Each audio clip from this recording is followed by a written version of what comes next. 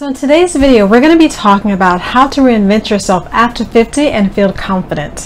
Have you ever experienced a transition in life and it just made you feel off balance? And at that moment, you felt no longer sure of the decisions that you made, and you felt that maybe if somebody else would make the decision for you, that life would be so much easier? Well, in this video, we're going to explore how to reinvent yourself and feel confident after 50. Welcome back. So if you haven't had an opportunity to subscribe to my channel, then go right now and click on the red button. And also, once you click that button, there's also a little bell. So make sure you click on the bell as well, because that will make sure that when my videos are released, that you will get an update. Over the last 3 months, a lot of us have been going through events that have tested who we are and what we stand for, and you know, how to navigate through those changes. And sometimes changes can really just throw you off balance when you think about it. The problem comes when you have a new challenge, you have new stressors in life, but you still already have the old ones that you were dealing with. Maybe you were going through a divorce, or maybe you were going through a separation from someone that you cherished, or maybe you just got a diagnosis from a doctor and it wasn't the news that you were looking forward to hearing. Worst of all, you could have lost one of your loved ones in death. So no matter what your change is now, you're probably already dealing with transitions in life and you just wasn't exactly sure, how do I navigate these waters right now? How do I cope? How do I still make transitions in life? Because I still have my own goals. I still have my own desires and hopes for life and for living. So that's why this video is so important right now, because we're going to analyze and see how you can reinvent yourself, navigate through life, feel confident, make decisions from a different place. The first thing you have to realize is that if you want to reinvent yourself, and when you reinvent yourself, it's such a loaded word, to reinvent myself. But when you do that, in order to do it, you need to come from a place of power. Come from a place of recognizing that no decision is a bad one. It's simply whether you choose to do decision A or whether you choose to do decision B. Neither one of these can be bad in itself. It's all in how you look at it. And perception and a positive mindset can go a long way when you're making a decision. So let's move on to point number 2. Once you put your decision out there, that you've made it, you will make sure that it succeeds. So in order to make it succeed, no one else can make your decisions for you. No one else can live your life but you. No one else can care for you like you, and no matter who give you advice, what they would do if they were in your shoes, you know, in all honesty, if somebody else was in your shoes, they will more than likely make a slightly different decision. They will make a decision based on their experiences. They will make a decision based on their life, their environment. So you really have to make a decision from a place of, you know, knowing that your decision will succeed. You must realize when you're reinventing yourself, there's nothing wrong with you. There's absolutely nothing wrong with you. You're not someone who's broken or needs to be fixed. You're you. And I want you to embrace that. I want you to embrace who you are. Unless you're a person who's just mean and always in a crabby mood and just can't seem to be happy, then you need a reinvention. But because no one wants to be around someone like that.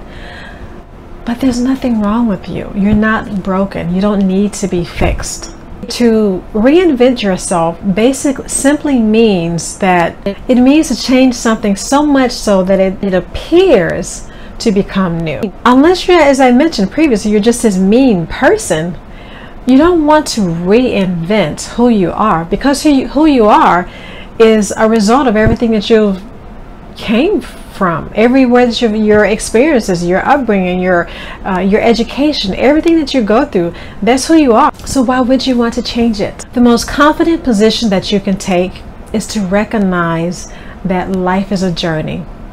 Life is about rediscovering acknowledging.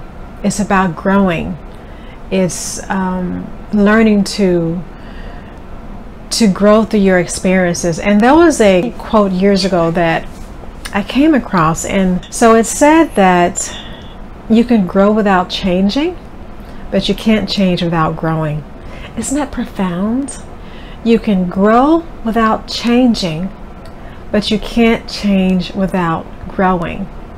So no matter what you do, if you never change anything, go anywhere, do much, you will always be growing, because life is always bringing about something new, and we're dealing with something new. If you lose someone in death, you experience something different. You experience a new emotion.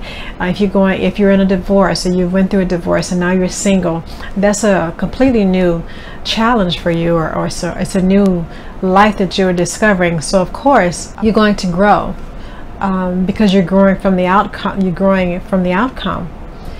But the next part of that quote, you can grow without changing, but you can't change without growing. So no matter what decision you make, you can still grow, and you're going to grow.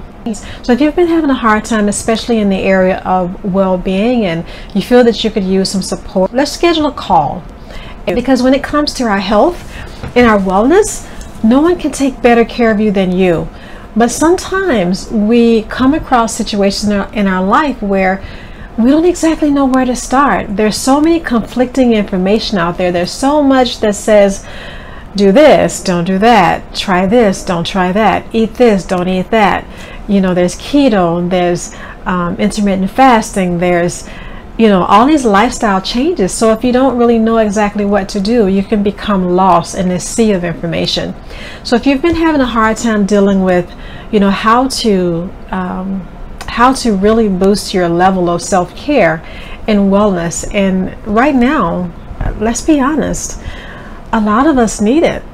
We need someone to help us with direction, and I find that a lot of women that come to me as clients, they're looking for direction. They're looking for direction on how to heal, how to up level their wellness, their life, how to be a better version of themselves. So if that's something that you've been struggling with right now, and you realize that I've neglected myself and my life for so long, and it's time to do better. If you feel that now's the time to do better about yourself, let's schedule that one-on-one health and wellness call, because I want you to feel better about yourself, mind, body, and spirit. And if that's what you need right now, then I'm here for you. I hope this video has been encouraging for you and motivational for you, because I feel that now we all need encouragement. We all need motivation. We all need something to keep us going. So if you're watching this video and you've watched it all the way through the end, then definitely make sure you subscribe, because this channel is really geared towards positivity and making sure that the woman over 40 and over 50 is well.